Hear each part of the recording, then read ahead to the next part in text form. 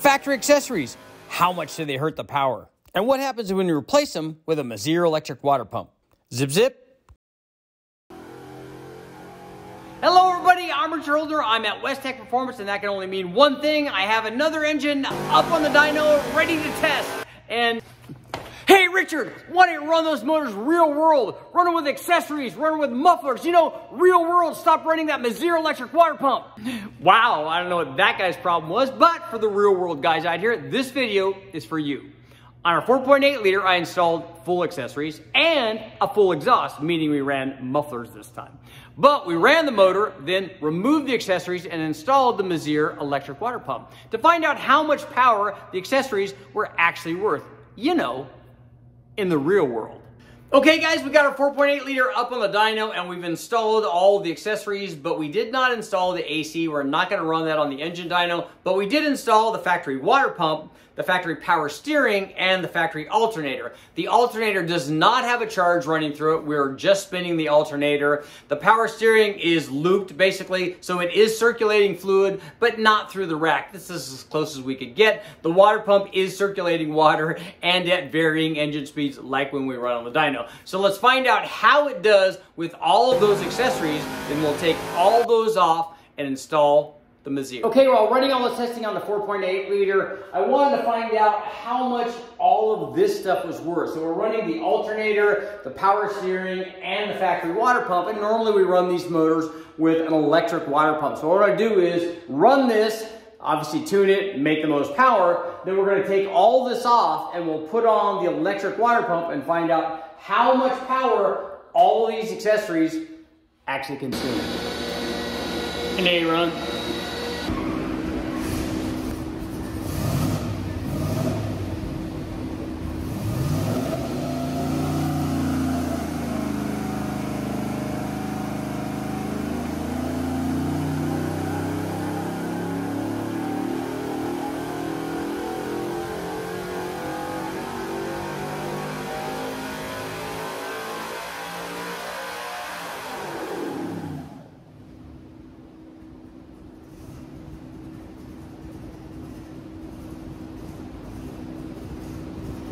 Okay, we've got all of our accessories on here. We ran our dyno test with the accessories.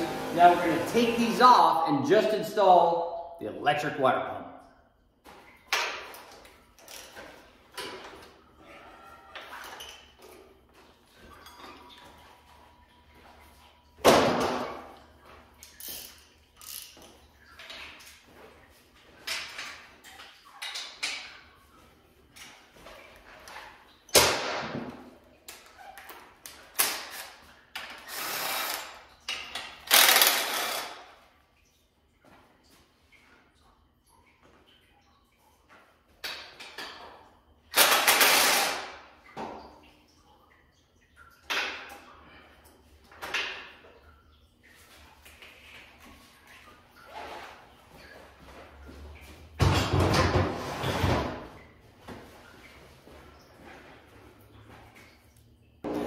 Okay, we've got our power steering, our alternator off. Now we have to take off the water pump. Before we can do that, actually we have to drain the water out of the block. We'll disconnect the upper and lower hoses. Then I'll unbolt the water pump. We'll pull that off and then put on the electric pump.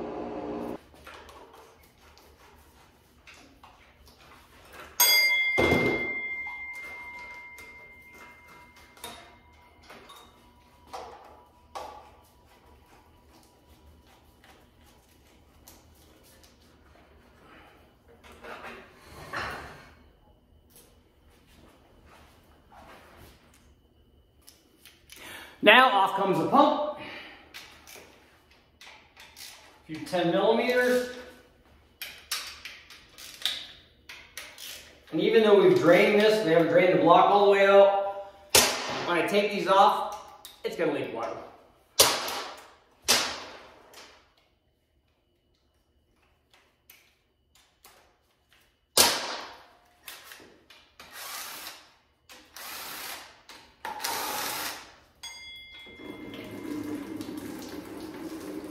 Try to get most of it into the bucket.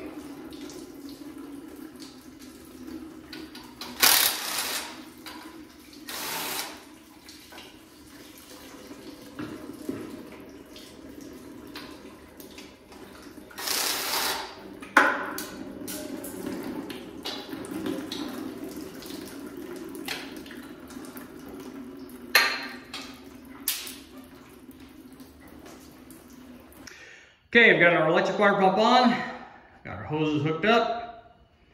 This is the way we normally run these. Now let's see if there's a power difference. Electric water pump.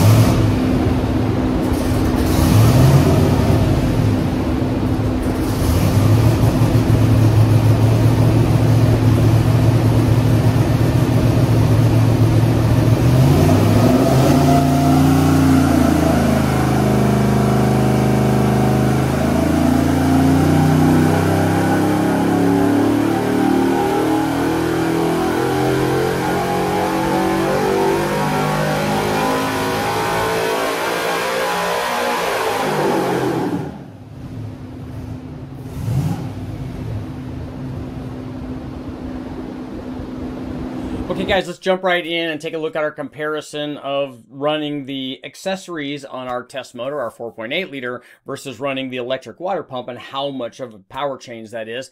But I'm going to throw in a little bonus test for you that I didn't even mention anywhere else. But while we're going through the results here, and this often happens, we'll run a test and go, oh look, we compared this to this almost by accident. this is one of the things. So we'll start off with our 4.8 liter. It is a total junkyard 4.8 liter. In fact, it wasn't even a good one. I had to fix a number of problems with this thing: a flat cam, a broken lifter, a broken rocker, a couple of different push rods. I mean, the guy even tried to glue a rocker back on, which shows you in what the state of disarray of this 4.8 liter. But all these things were fixed, and it eventually worked out pretty well. And we've used it for a test motor on a lot of things. Now, for this particular test, because I was also running an M90 supercharger, so please take a look at that video. It is up already. But I was going to run an M90 supercharger on it, and it required me bolting the M90 supercharger onto a Holley high ram because that's the adapter plate that I made. So we ran this 4.8 liter with a Holley high ram, and the lid that goes on the Holley high ram with a 105mm throttle body wouldn't probably be my choice for this particular mild combination, but it's what we had. We also ran it with a Brian Tooley Racing no springs required, an NSR Truck Norris cam, and we ran it with the stock spring. So all of this testing, including running this thing out to 7,000 RPM, was run with the factory well-used, high-mileage 706 headed springs. So they're the mildest of the combinations, and because it had the mildest camshaft. So it did very well. I was very, very surprised. It kind of shows the stability of that particular camshaft, running it out to this RPM, even with those stock, very tired springs. We also ran a set of 7/8 long tube headers, and then ran collector extensions and mufflers on this. And then it was first equipped with all of the accessories. Now, the accessories included the factory water pump, the factory alternator, and the factory power steering. Now, the alternator did not have a load. We were not charging with the alternator. We were just spinning it. And on the power steering, we didn't have it hooked up, obviously, to a rack. We just had it looped, so it was pumping fluid. So you can take that for what it's worth. But those were the accessories that we ran. We did not run the AC off of the inner belt on the factory dampener. So we ran it in this configuration, and we first ran it on 91 pump gas and then tuned it accordingly. And we could put all of the timing in, so because we run these motors cold and with an open throttle body. And so there's no more power left to be had with this combination, even if we were to turn the timing up. And we know that because we tried turning the timing up, and we get to a point where we don't make any more power. So running this configuration, the combination produced 374 horsepower and 329 foot-pounds of torque. You'd see it made peak power, despite the very small camshaft, out at 6,700 RPM. And here's what happened. Later on, we were to run this thing in this exact same configuration, except with E85. So it was tuned again with E85. We didn't change the timing. It was still running 29 degrees of timing, and it liked that. But the E85 itself picked power up 385 horsepower, and peak torque checked in at 336 foot-pounds of torque. And this is odd, and we have come to expect changes in power with E85, especially on boosted applications, but very rarely do I see it on these mild low compression NA LS motors. We see it a lot on LT motors that have high compression, Coyote motors, those kinds of things, but I don't normally see a gain. But we did see it in this case, and I wanted to include it in this test. Now let's jump up and take a look and see what happened when we change the accessories. Okay, now we have our 4.8 liter, modified 4.8 liter running on E85, and we ran it with full accessories, and we'll take a look. This is the power output with the full accessories. 385 horsepower and 336 foot-pounds of torque. Remember, we're running this with the high ram, the Brian Tooley NSR camshaft, long tube headers, mufflers, and then obviously full accessories, you know, real world. And then here's what happened when we removed all the accessories and then just installed the MEZIERE electric water pump in place, so that the crank pulley is not driving anything. It's not driving the alternator, not driving the power steering, and not driving the factory water pump. Here's what happened when we installed our MEZIERE electric water pump. You can see we got a big change in power.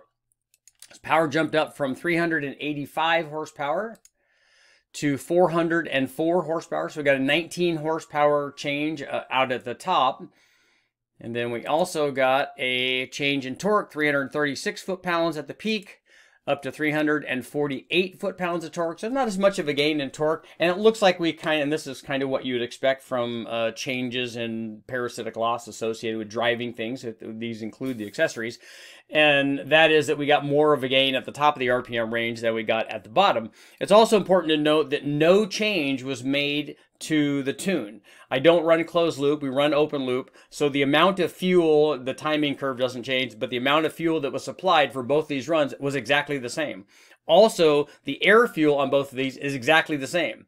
What's happening here is the motor was always producing this amount of power. It's just that we didn't register it on the engine dyno because it was being consumed to drive these accessories. And it was still producing this amount of power when we got rid of the accessories. It's just now we register that on the dyno because it wasn't being consumed. But it was using the same amount of fuel and producing the same amount of power in both of these instances. It just was not being consumed through parasitic loss by driving the accessories. Armature holder, please make sure to like, share, subscribe, ring the bell, do all that stuff. And I'll keep testing.